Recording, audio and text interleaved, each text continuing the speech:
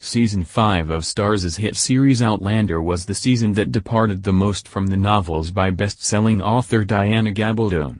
Rather than just covering the events in the Fiery Cross, showrunner, executive producer and writer Matthew B. Roberts also expanded the story by digging into the sixth book in the series, A Breath of Snow and Ashes, to make for an eventful season. One of the points he pulled from A Breath of Snow and Ashes was the storyline where Claire Fraser, Katrina Balfe, is kidnapped and brutally raped by a group of men from Brownsville before Jamie, Sam Heughan, can come to her rescue.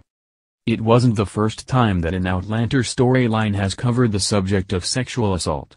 Back in Season 1, it was Jamie who was raped by another man while in prison, and it was addressed again in Season 4 when Brianna, Sophie Skelton, was assaulted by the pirate Stephen Bonnet, Ed Speleers.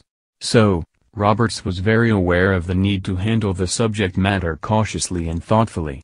"We wanted to be very careful with it," he said during an awards line screening series virtual panel.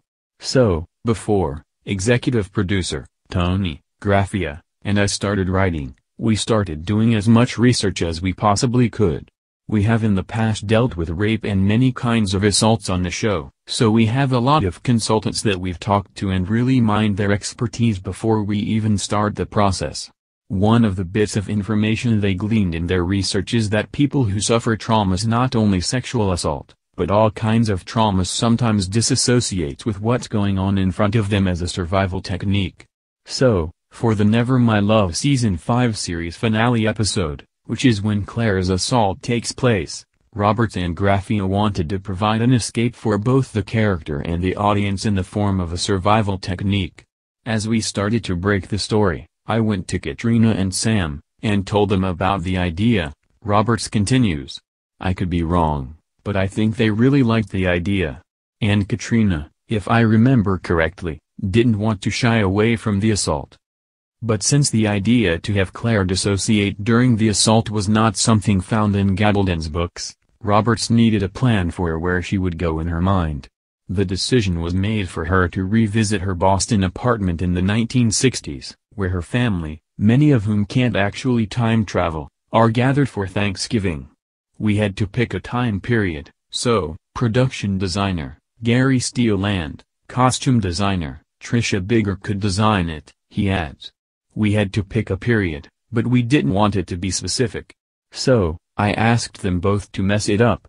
And if you watch the episode, you'll notice that there are pieces in what we call the dream escapes that are messed up.